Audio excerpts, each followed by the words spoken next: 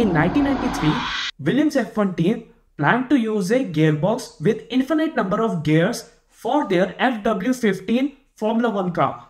Williams tested a CVT gearbox in July of 1993 at Pembrey, Wales with test driver David Coulthard. Williams had to find a strong enough belt for its CVT which could sustain load from a 850 horsepower naturally aspirated V10 Renault engine. This gearbox eliminated fixed number of gear ratios found in manual and other automatic gearboxes.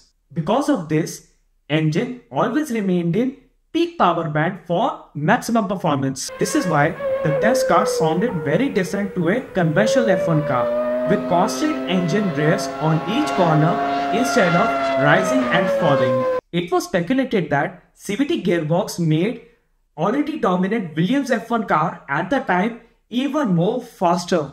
FIA, the governing body of Formula 1, mandated each car to have between 4 and 7 fixed gears for 1994, essentially banning CVTs, which is why Williams Formula 1 team never raced this gearbox in an actual race. So if you found this video interesting, share it with your friends and do share your thoughts down in the comments below.